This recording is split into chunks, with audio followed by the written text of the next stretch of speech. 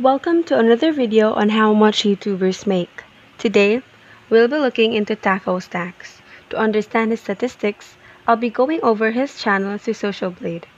As I am recording this video, we can see here that his channel has over 1,000 video uploads, along with 200,000 subscribers, giving him a total video views of over 82.7 million.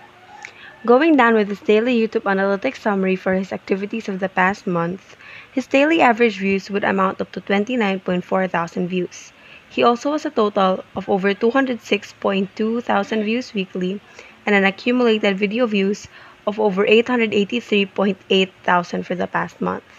Now, with his daily average views data on hand, we'll go ahead and input this amount to Social Blade's money calculator along with YouTube's usual CPM. CPM meaning cost per thousand views, which usually ranges from less than $1 up to $10.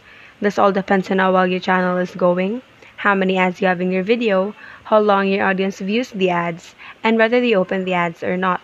The country from where your audience are also affects your CPM value, but in this video we are going to use $5 CPM to match their average.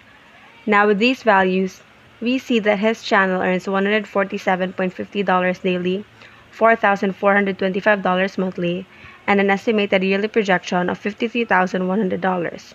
However, with all these earnings, YouTube takes about 45% of the YouTuber's total income.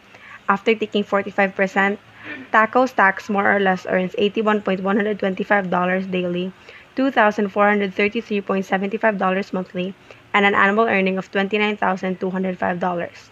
With all these data that I have gathered, I sincerely hope for Taco Stacks to foster as a YouTube content creator, and I'm genuinely praying for his continued success.